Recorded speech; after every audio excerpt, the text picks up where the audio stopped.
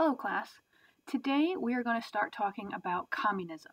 And we're going to look at the philosophy of communism and some of the basic terminology that goes with communism.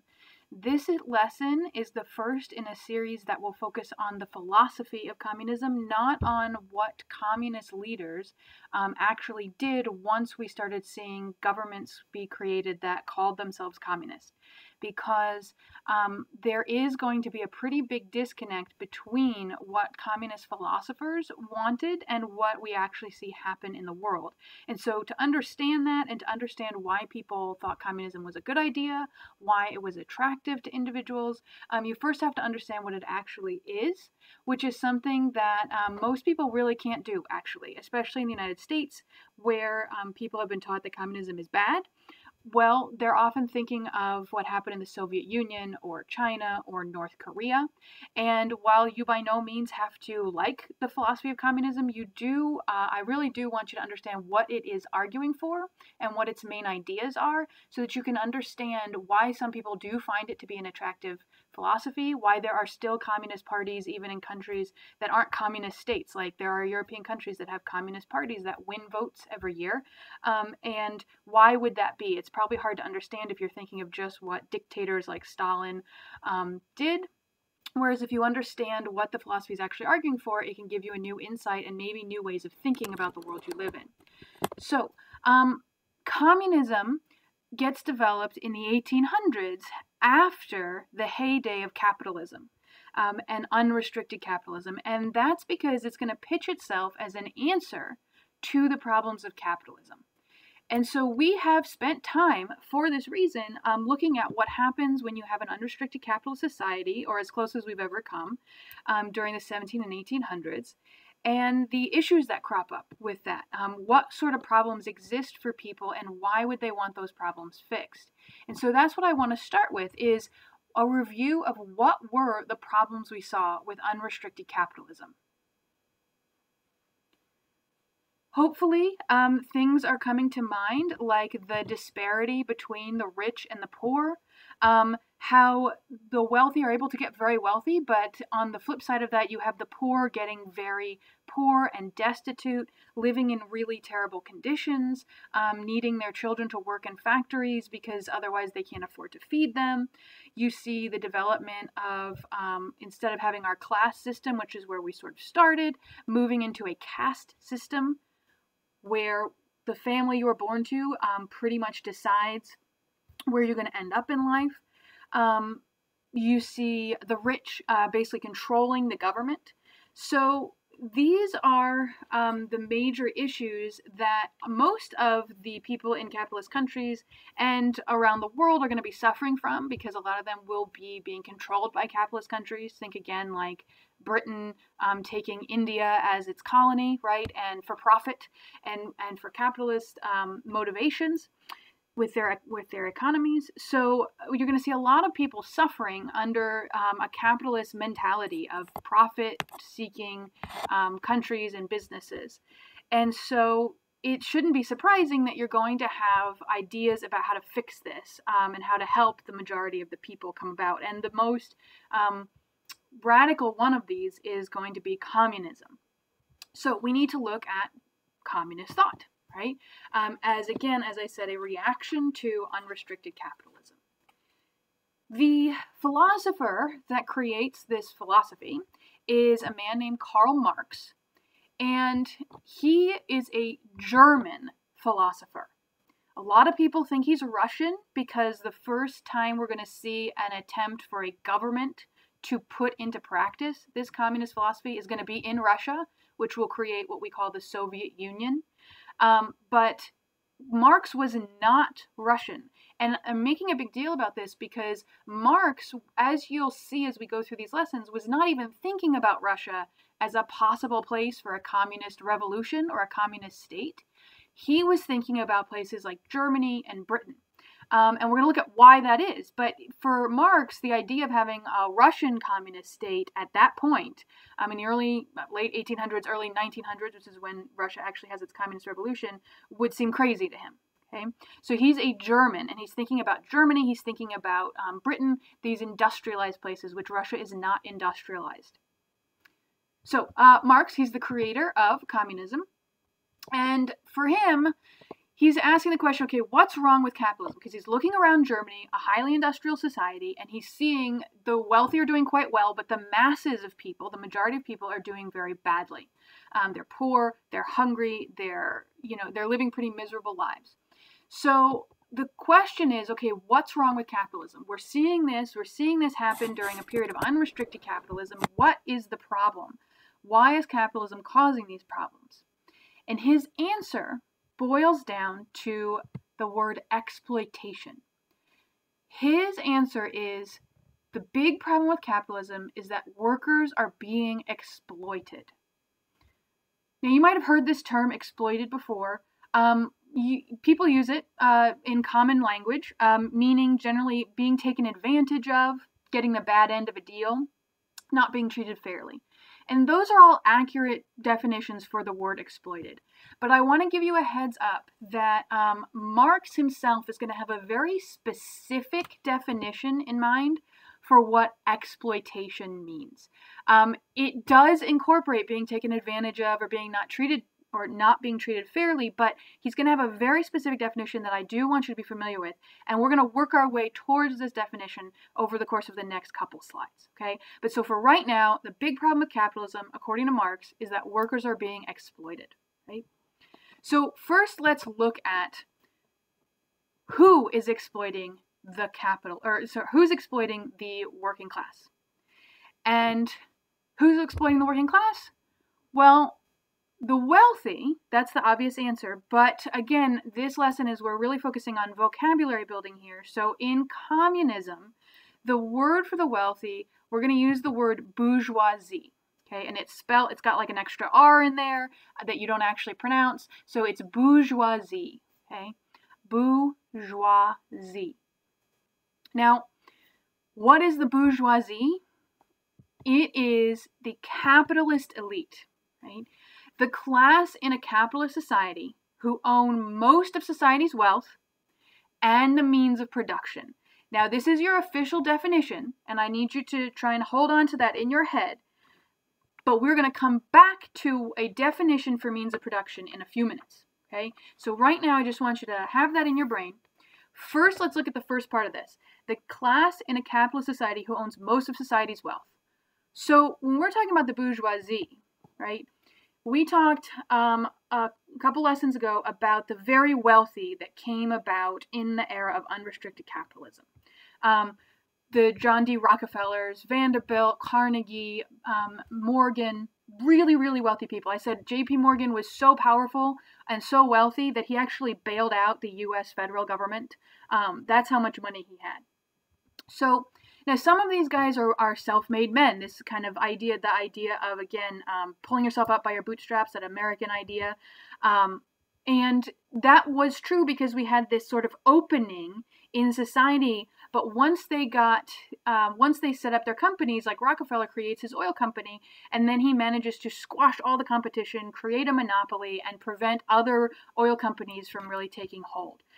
So there's this opening that's very brief in our graph, from going from like everybody starting out at the same point to some people winding up on top and some people getting stuck on the bottom. And that's not even true for all of these guys. Some of these guys came from wealthy families, and so they had that advantage. Obviously, some of them had education and other, social connections that helped them out. But regardless, they wind up at the top, okay? Very extremely wealthy. And can you think of any examples of people today that would count as the bourgeoisie? You got your Jeff Bezos, Bill Gates, Warren Buffett, and then these last two here are our Koch brothers, okay? Actually, one of them has recently passed away. Jeff Bezos' net worth is $145 billion, right? Bill Gates, $102 billion. Warren Buffett, $71 billion. The Koch brothers, over $40 billion. So when we say the bourgeoisie, we're not just talking about the wealthy generally.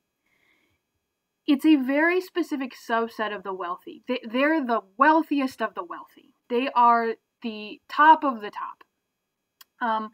To figure out if you or your family would be the bourgeoisie, ask yourself this question. If I, or since most of you are teenagers, if my parents, okay, were to stop working tomorrow, how long could my family survive without them working? And if the answer is indefinitely, meaning like for a really, really long time, for generations to come, we would be fine, then your family is part of the bourgeoisie. If your family has so much money that it could just stop working and it could just live off of investments, it could live off of other people working on things it owns. So say your family owns an oil field and you own that oil field and other people can just work it for you and you still make the profit from that, then you're part of the bourgeoisie. And my inkling here is that most of you probably are not. If your family would eventually run out of money, I'm not talking about like your grandparents saved and now they have some money to retire, but like that's not the same thing. It could last generations and your family would be fine without working. Then that's part of the bourgeoisie. So, for example, if you think of the family who owns Walmart and Sam's Club, the Waltons, they make about $4 million every hour because of their businesses and their investments, right? They don't need to be working in the store anymore. They can just let other people like run the company and they would still be making money, and lots of money. So to put this into context, because again, it's like mind-boggling when you start talking about millions and billions of dollars. These are numbers that kind of just lose meaning for people. I'm going to give you some comparisons, okay? According to the Federal Reserve, so according to the U.S. government, in 2014, the median household income in the U.S. was $54,500, about, okay? Now, we're going to compare that to $1 million and $1 billion, and then we're going to compare that to our lower end of the bourgeoisie here, these two at the end, the Koch brothers, net worth about $40 billion. Okay, so average family income, $54,500. If instead of dollars, we turn that into seconds, 54,500 seconds is equal to 15 hours. So not quite a whole day, right? That's the median household's annual income in units of time, 15 hours. 1 million seconds is 11 days and 12 hours. So that's a pretty big difference, right? 1 million seconds, 11 days and 12 hours, average household income, 15 hours. Okay. 1 billion seconds is 31.6 years. So the difference between 1 million and 1 billion, you're looking at 31 years.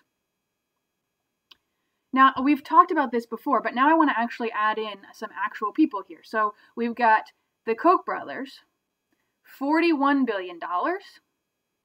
In seconds, 41 billion seconds is 1,296 years. So we go from the average family's income is 15 hours to their worth is 1,296 years. 15 hours to 1,296 years.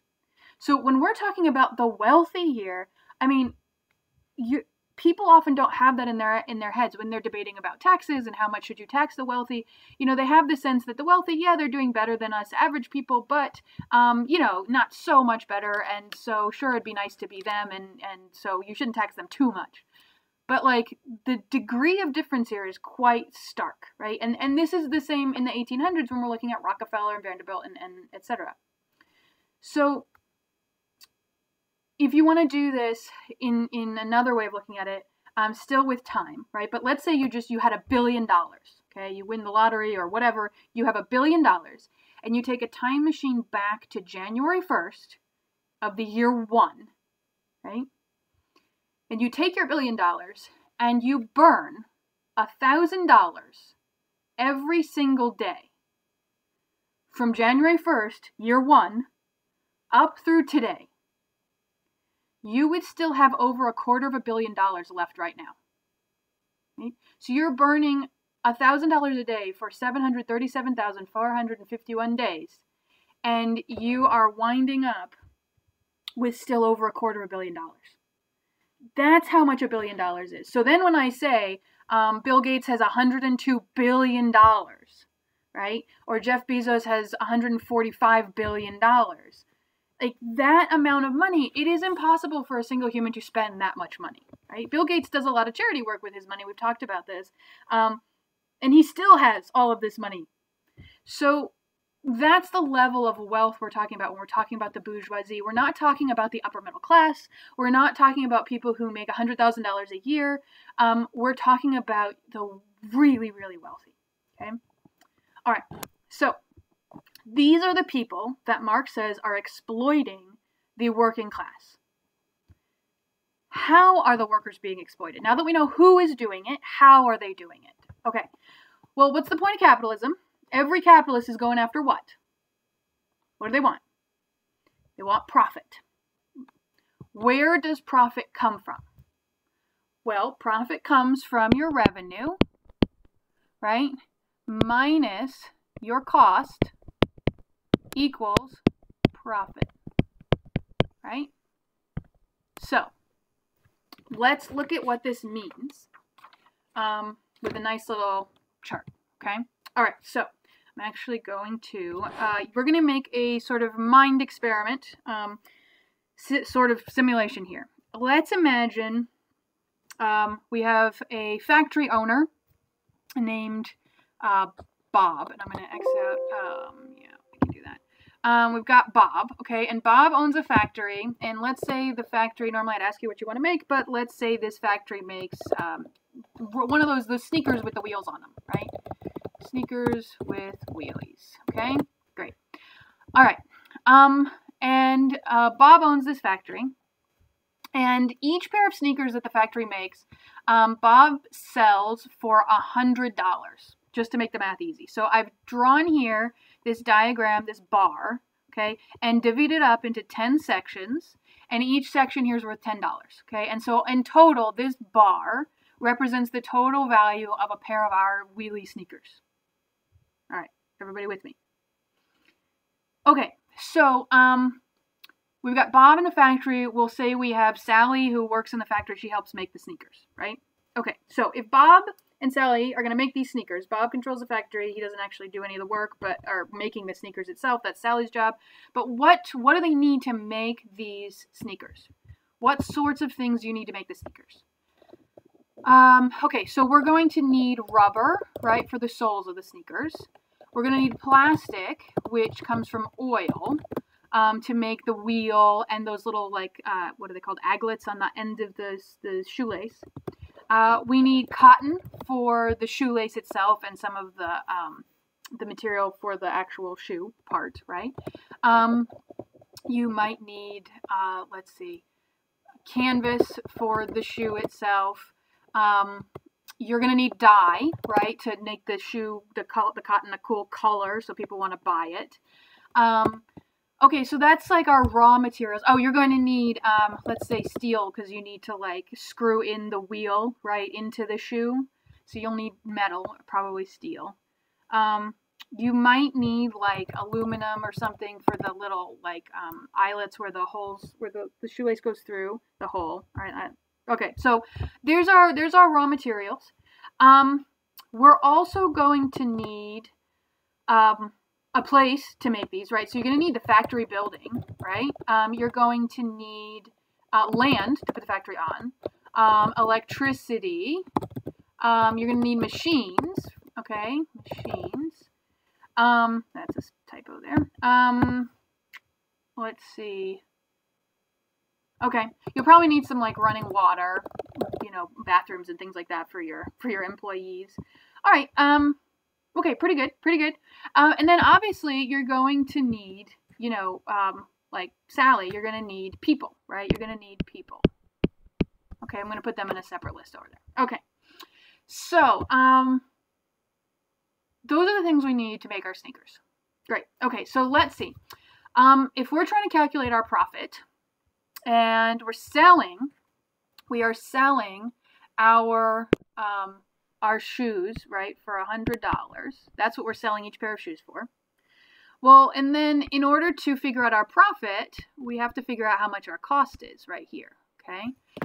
So what is our cost? Well, how much do you think these raw materials cost per sneaker? Let's say they cost like $5 per sneaker, so like half of one of these, okay? And then let's switch our color here to green, okay? How much do you think these cost? The factory electricity machines per pair of sneaker, right? Let's just, to make the math easy, we'll say that's another $5, okay? So all told, let's go to blue here. All told, all these things, okay, cost $10 per pair of sneakers. These things are what we call the means of production, okay? We'll come back to that. But these things, so $10. We also obviously need the person who's actually going to put all this stuff together, because otherwise it's just a pile of cotton and rubber sitting next to a machine, okay? So we need our labor. How much do you think Bob is going to pay Sally per pair of sneakers? Let's say he's really generous, okay, and he pays her $10 per pair of sneakers, okay? And that's actually a lot, but we'll say $10 per pair of sneakers. In the real world, that's not how much people get paid per pair of sneakers, but we'll just say it, okay? So if we add that up, we've got our $10 from our raw materials and machinery costs, plus our $10 of labor per pair of sneakers, so that's $20 total, right? So our total profit is going to be $80 per pair of sneakers, okay? So Bob gets all the rest, let's see, we'll do purple. All the rest of this is profit for Bob. He gets to keep it. He could reinvest it in the company. He could, go buy a yacht. He could roll around in a big pile of it, whatever he wants. It's his money. It's his profit. It's his company. But this graph is supposed to illustrate how the workers, in this case Sally, is being exploited. Because Bob is not doing any of the actual labor here. He's not putting the sole of the shoe with the canvas and lacing up the sneaker or dyeing the fabric. He's the head of the company. So he sits back and he watches his laborers do this work. But he gets $80 per pair of shoe, whereas Sally, our worker, only gets $10 per pair of shoe. Okay? She's making so little that she can't even afford to buy a pair of shoes, because that $10, right, it probably takes her at least a day to make a pair of shoes if she's doing this all by herself, right? Then she probably can't even afford to buy a pair of shoes that she spent all day making, because she's got to eat with that $10 or feed a family or pay rent or whatever. So why is this possible? How is this possible? Because this is what Marx is saying is exploitation. The wealthy are getting all this profit when the workers are doing the labor, but they are not actually getting the benefit of all this work. The benefit is going to these owners, these wealthy owners. That's what Marx is saying when he means exploitation. Why is this possible? How is this possible? Because some of you are probably thinking, well, but of course, this is how business works. This is how this works. Sally's just the worker. Bob owns the company. Well, why? Why is this possible? And the answer to that has to do with these things, right? Who owns these things? Bob owns them, right? So Sally is doing the work, but she's using Bob's cotton and canvas and dye and aluminum, and he's paying for the electricity, and he bought the machines, and it's his factory. So without Bob, Sally does not have anything to work on, right? But of course, without Sally, Bob just has a pile of materials. So Marx says these things in blue here, the red and green, they are the means of production. And I told you we would come back to a definition for that, okay? Means of production are everything you need to create a new product except the human labor, okay? So anything you need. It could be seeds or metal or coal or oil or diamonds for the drill bits or machines or the building itself or roads and electricity, whatever it is you need to make something, that is considered means of production. And then labor, the people working on those things, that's what creates the products themselves. Labor acts on means of production. So labor is not a mean of production. And we said that the bourgeoisie, right, are the people, if we back up here, right, the bourgeoisie, by definition, are the people who own most of society's wealth and the means of production. And they are able to own most of society's wealth because they own the means of production. Because Sally doesn't own those means of production, because Bob owns these things, that's why Bob can pay her such a low wage of $10 per pair of sneakers, right? So this is how these things go together. The wealthy are wealthy because they own these things, and therefore they can hire people for very little money, because these people need jobs, they need to feed themselves and pay rent. That is why this system works the way it is. And it's designed to do this because capitalism is all about maximizing profit. You want to cut your costs as low as possible, which means getting the cheapest rubber you can get, but also paying your workers the least amount of money you can pay them and still have people do the job so that you make your profit the biggest it can be, right? And in the real world today, people make far less than $10 per pair of shoes when they're making shoes. Okay, so that is the means of production, the bourgeoisie. I said that Marx had a very specific definition of exploitation. Because what is exploitation? It's taking advantage of people. But for Marx, he's very specific. When he says exploitation, he fundamentally means that the workers do not own what they make. And that is what is the result of the fact that they don't own these means of production. Sally doesn't own the sneakers she just made because she made it with things that she did not own. So even though she made the sneaker, Bob owns the sneaker because Bob owned the things that went into making that sneaker. Okay? So for Marx, his definition is a very specific definition. Exploitation ultimately means workers don't own what they make, and to him, this is the root of all the problems in capitalism. If the problem with capitalism is workers are exploited, and the exploitation means workers don't own what they make, well, why don't they own what they make? Well, because they don't own the means of production. Okay? And so the root of the problems in capitalism, the workers not owning what they make, this is why they can be paid so little. Because they don't know what they make, they have no control over who the sneaker gets sold to or how much is charged for the sneaker. They have no control over how much money they make as a result. Because Bob gets to decide to sell this for $100 instead of $50 or $200. Sally has no control over what color the sneaker should be, how much it should be sold for, who it should be sold for, or what happens to this profit. She doesn't get to say, I demand to be paid, half. I should be paid $40 for this product, for making this product. She has no control over any of that because it's not her sneaker. If it was her sneaker, Marx would say, then she could decide to sell it. She would have total control over it. This is how people used to be when they would make stuff in their home before the Industrial Revolution, right? You would weave your own fabric, you'd make your own shirt, and then you could decide who to sell that to, and you could keep all the money that you made from that, and so you could make sure you made a living wage. But that is not what is happening anymore because it's an industrial society, and workers now have to use the machines that are expensive, so they're owned by people who have enough money to buy these machines, so now they do not have any control over the things that they make. It's not their sneaker anymore. Therefore, they can't control what it's sold for. They can't control the amount of money they make as a result. Right? All right. I used to tell a funny story about a teddy bear, but I don't have time for that right now. So we are going to just kind of wrap this up by looking at how exploited the workers are. Okay. Not only do they not own what they make, but as I already said, they can't even afford to buy what they make. This is actually the origin of where kilts become so popular in Scotland, because there was an Englishman who owned a pants making factory, and he was paying his workers so little that he realized they couldn't even afford to buy a pair of pants, which they had spent all day making, right? because pants cost money. Like, it takes labor for the whole trouser leg and the fabric and the trouser leg, etc.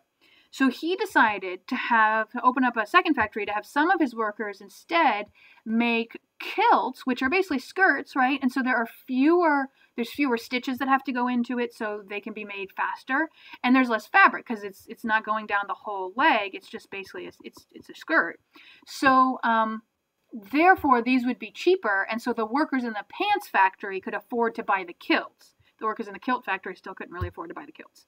But that's, like, Marx is looking at a society in the 17 and 1800s where you have workers spending their entire lives making products that they're being paid so little that they still can't afford to buy the product that they're making, right? And then later this will become actually a symbol of Scottish pride, and they'll be putting all these, like, different patterns on them to represent the different clans and whatnot. But ultimately, the popularity of kilts comes from exploitation, and then the need for national pride to resist against this exploitation.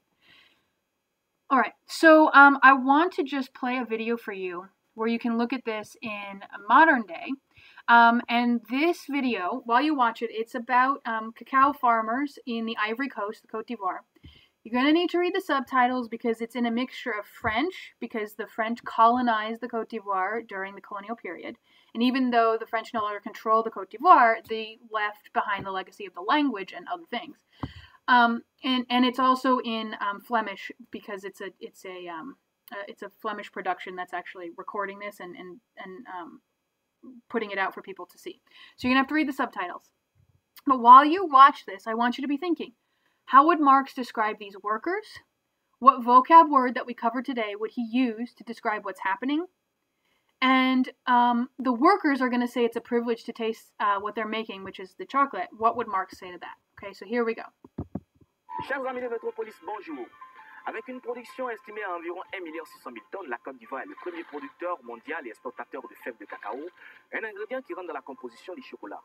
De cacao is een miljardenbusiness die de wereld verdeelt in sloepers en in sloepers.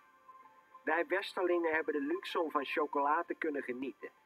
Maar die luxe is hier in die voorkust bij cacaoboeren zoals Ounda Alphonse ver te zoeken.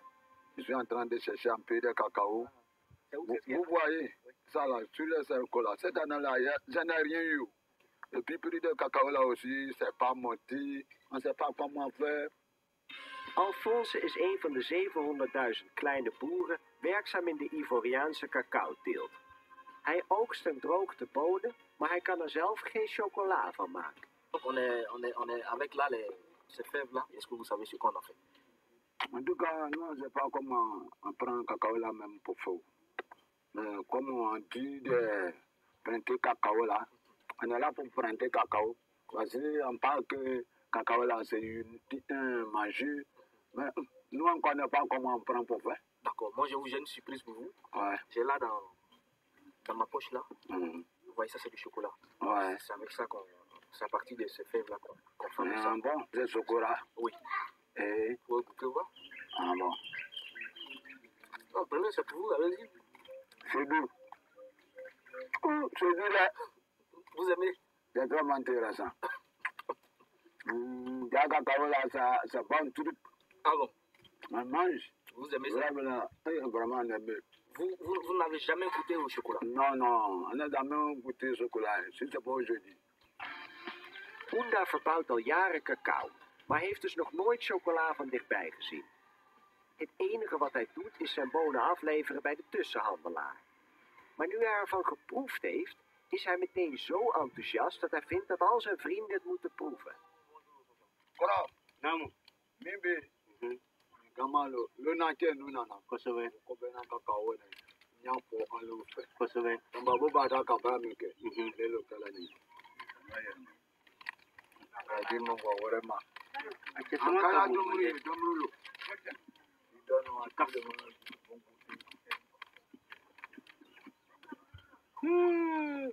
C'est tout. Oh. Lelo tumba bonuma etomoni.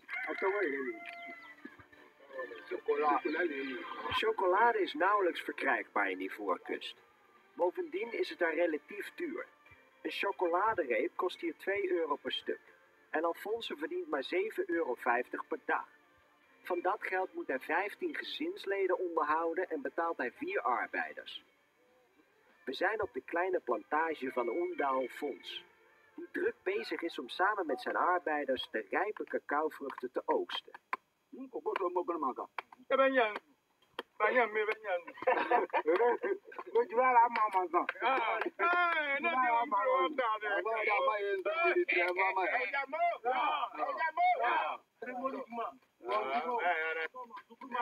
Alors expliquez-nous qu'est-ce que vous faites là en ce moment? Pour que je ne rentre pas dedans. Pour sermenter bien. Ici, 5 jours avant de venir. Zo begint iedere reep chocolade als een bergje bonen op een bedje van bananenbladeren. Maar ook hier op de plantage blijken de arbeiders niet op de hoogte van het verdere verloop van de wereldwijde chocoladeketen. Alors, le cacao, est-ce que vous savez ce qu'on a fait? On plante le cacao, nous on ne sait pas ce que le cacao s'en a fait. Alphonse, là, une surprise. Le cacao, alors, les gens l'utilisent pour faire le chocolat. Prenez ça, vous ne pouvez voir. Donc, c'est mangé pour les prendre. C'est ça qui s'appelle chocolat. Le cacao, on prend pour faire. Ndiamo, il va quand on a où? Bon, tu peux faire mon bari, coco, pour quelqu'un va comparer. Ndiamo, on dit que vous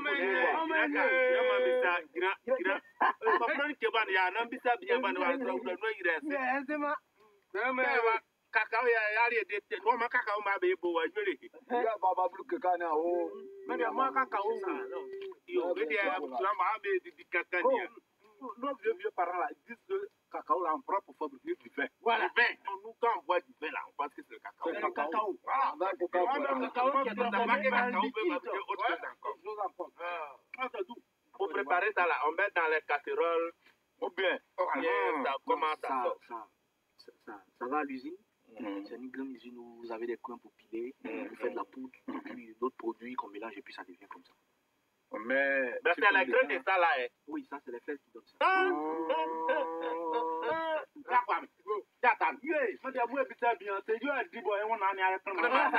Est-ce que c'est cela vous avez mangé et puis votre corps est bien propre? Attendez le chocolat. Manger beaucoup. Oui. Non, c'est pas le chocolat qui a rendu. C'est vraiment parce que...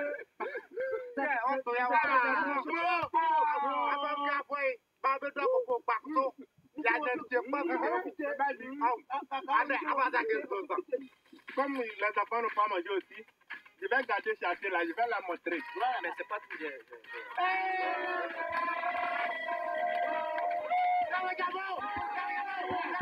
Okay. So, how would Marx describe these workers? What vocab word would he use to describe what's happening? He would say the workers are being exploited because they don't even know what's actually being done with the beans that they are cultivating. One of them, if you saw it, thought that wine was made from it. They sell these beans to companies that make a lot of profit off of them. They're sending the beans to factories in Europe to have the chocolate made there. Now, this is a review question from last unit, but why are all the factories in Europe? That's the legacy of colonialism, right?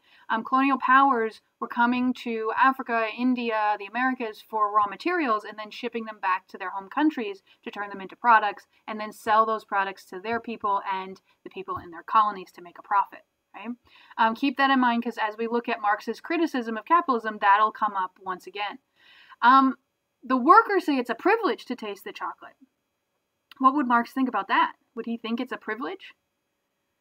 No, again, he would say that the workers should have control over what they're making. They should be able to, at the very least, afford to buy the chocolate, which they can't do. If you caught some of the numbers there, these workers are making do. They're supporting extended family members with very little amounts of money. So there's no way they can afford to buy these chocolate bars, even though they do eventually shipped back to the Ivory Coast where they could, they're there, they could buy them, but they don't have the money to do so, even though they are an integral part of making the chocolate bar.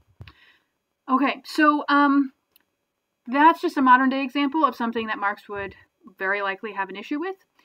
We are going to next time look forward or move forward in our discussion of communist thought, and we're going to look at whether or not this system Marx would think is a natural way for people to live their lives.